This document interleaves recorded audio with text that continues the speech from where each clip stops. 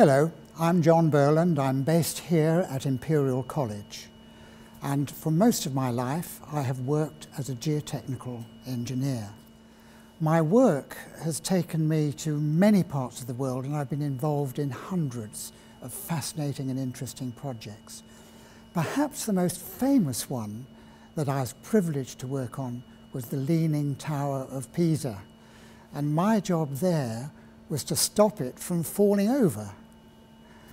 Now, as we know, civil engineering is all about providing and maintaining the infrastructure that makes civilization possible. And by infrastructure, I mean roads, railways, canals, tunnels, dams, airports, bridges. So really, geotechnical engineering is a specialisation of civil engineering. Now, all this civil engineering infrastructure has to rest on the ground.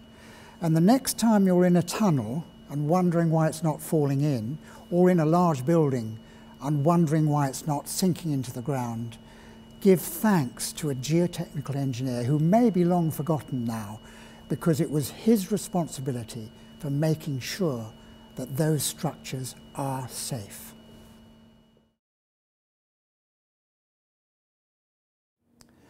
Soil mechanics is that branch of science that studies the mechanical behaviour of soils as they apply to the design of civil engineering structures.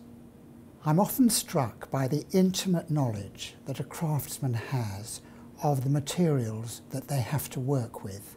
As geotechnical engineers, the principal material that we are working with is the soil, and a good geotechnical engineer requires an intimate knowledge of how the soil behaves.